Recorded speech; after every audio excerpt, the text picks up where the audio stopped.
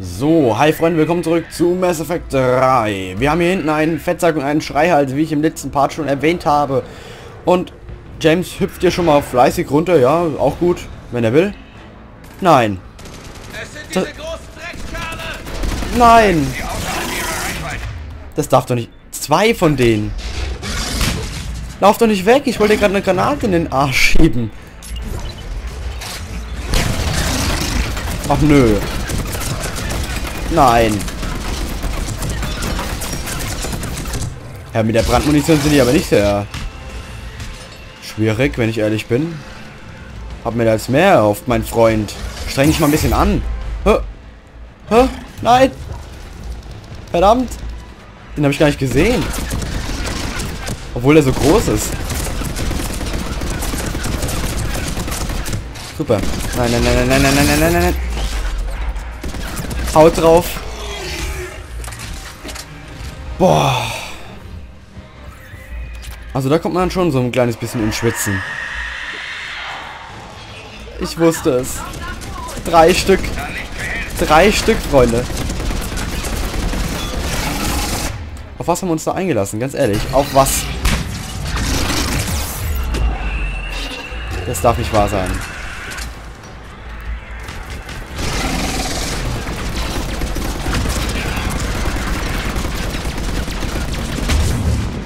Verdammt, ey, das darf doch echt nicht wahr sein. Wo sind wir denn hier? Im Zirkus oder was? Was soll denn das? Ich werde ja gleich umgebracht. Ich hasse diese Bungees. Ich hasse sie.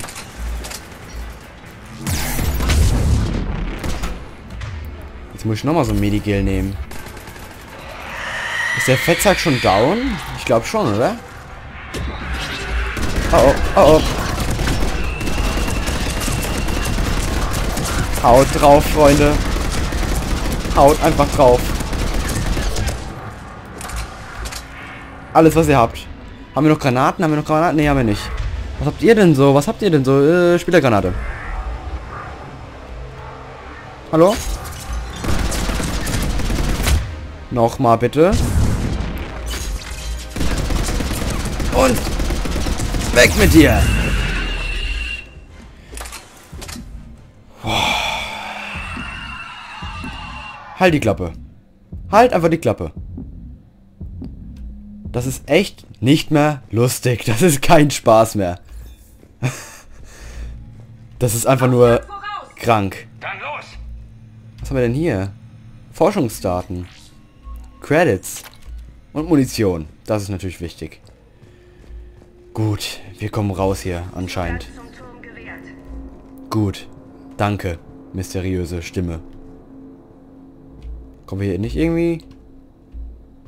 Kommt ihr rein? Hallo? Ach ne, wir müssen hier. Ah, okay. Verstehe. Ihr steht ineinander. Bequem? Na egal, ist ja nicht mein Problem. Ist ja euer Problem. Sie haben's gehört. Bereit machen. Ja.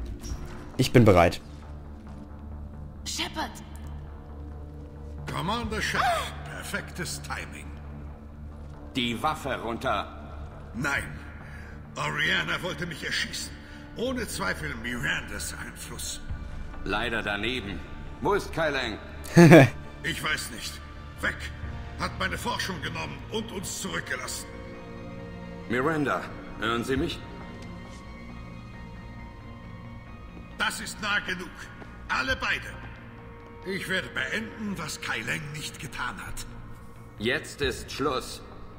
Im Gegenteil. Die Reaper sind kein Problem mehr. Wir haben einen Ausweg. Loslassen. Shepard, er darf sie nicht haben. Shepard, bitte. Sie brauchen sie nicht. Lassen Sie sie frei und Sie können gehen. Jetzt dürfen wir wahrscheinlich wieder entscheiden. Alles andere ist weg. Die Waffe runter und zur Seite treten. Oriana hat schon genug durchgemacht. Verdammt! Shepard! Warum hat das... Okay, es ist gut, dass wir... Miranda, es tut mir leid. Psst, hör mir zu. Hör zu. normales Leben für dich. Heiraten. Kinder. Was ich nie haben konnte. Er hat mir von dir erzählt. Danke für die Rettung. Du verdienst ein Leben, Oriana. Mach's gut.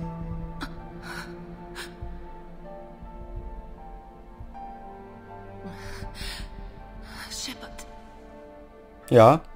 Ich bin hier. Bevor Kaileng ging, habe ich ihm einen Sender angehängt. Einen Sender?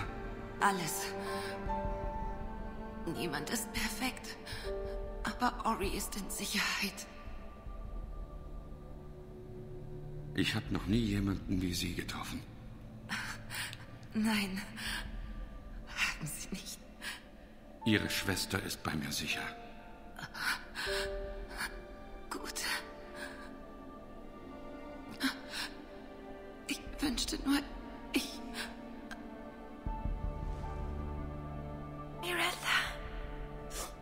Miranda.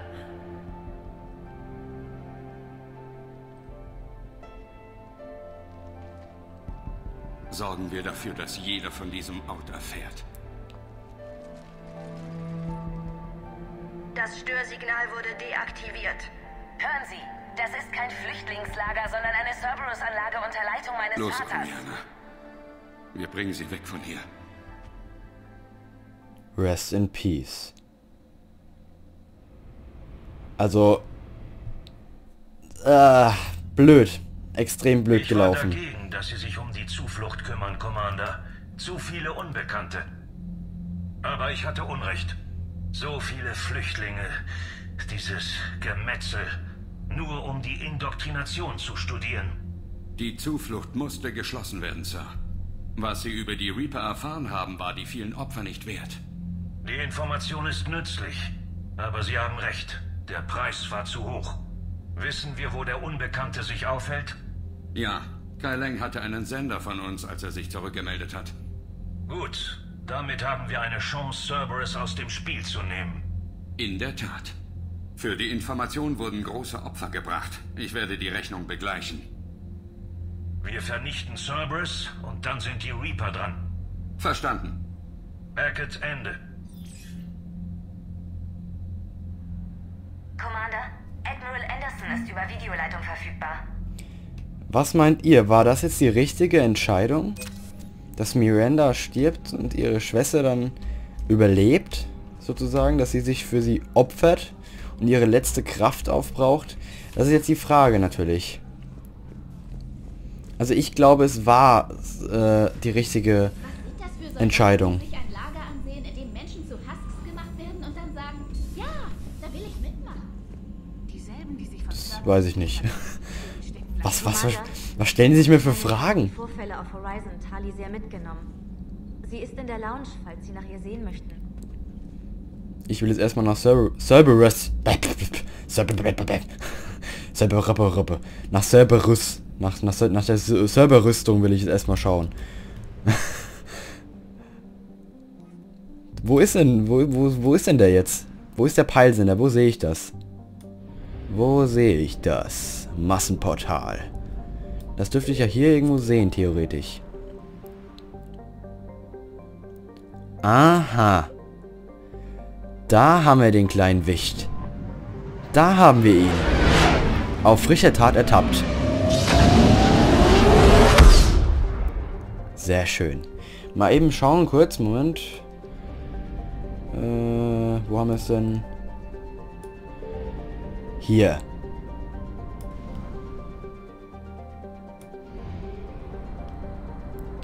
Da gehen wir jetzt mal hin. Anadius.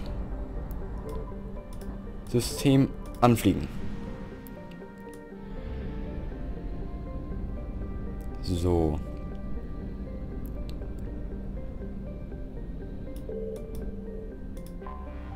Was haben wir denn hier? Chronostation.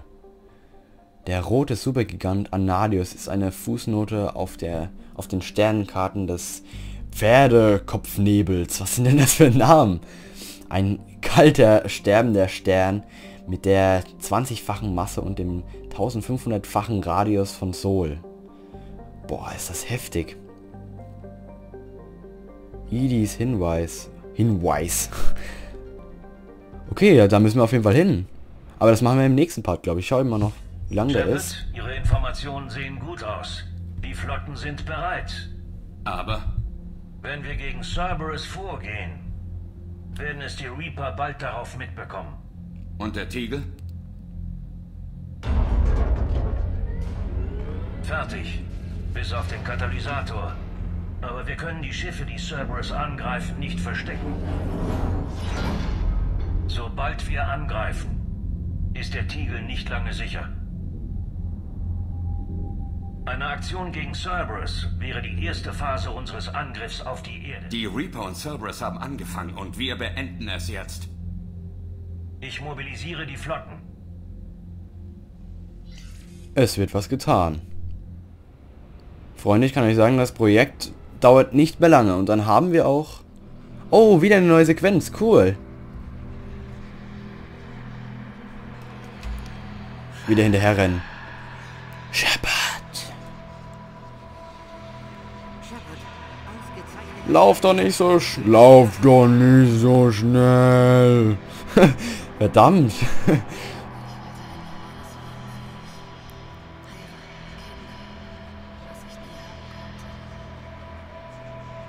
Das ist halt jetzt die Frage. Das hängt einem immer so ewig lang dann hinterher. Hat man jetzt das Richtige getan oder nicht? Oder wie oder was? Und warum habe ich was Grünes an? Nee.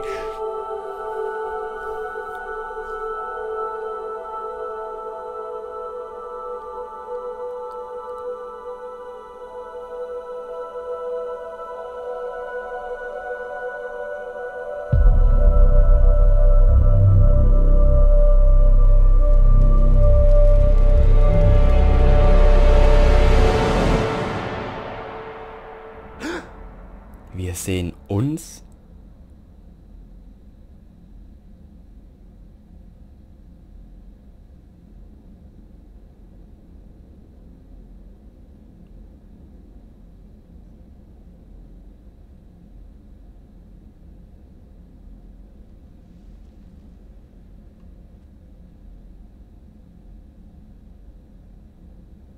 Shepard, wir sind da.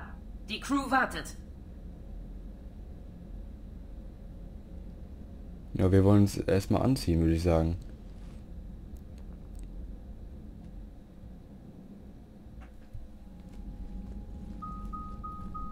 Das Einsatzteam ist drin. Stellung etabliert. 5. Flotte, Vorstoß. Und danach will ich an meinem Himmel kein Cerberus-Schiff mehr sehen. Shepard, ich sollte Sie bei dieser Mission begleiten. Warum? Das ist die Operationszentrale von Cerberus. Die Sicherheitsmaßnahmen werden massiv sein. Meine Kenntnis der Cerberus-Algorithmen und die aktualisierten Protokolle dieses Körpers sind Ihre beste Chance auf Erfolg. Packen Sie Ihr Zeug. Auf geht's. Aber ich würde sagen, das machen wir im nächsten Part. Also, ja, gibt es jetzt noch einen Ladebildschirm? Ja, Ladebildschirm gibt's, aber ich glaube, das machen wir im nächsten Part. Ja. Also danke fürs Zusehen. Hoffe, ihr hattet Spaß dabei und bis zum nächsten Part. Ciao. Ich habe das Ding gleich repariert. Nur noch einen Moment. Ja, beeilen! Sie werden nicht fürs Drumherumstehen bezahlt.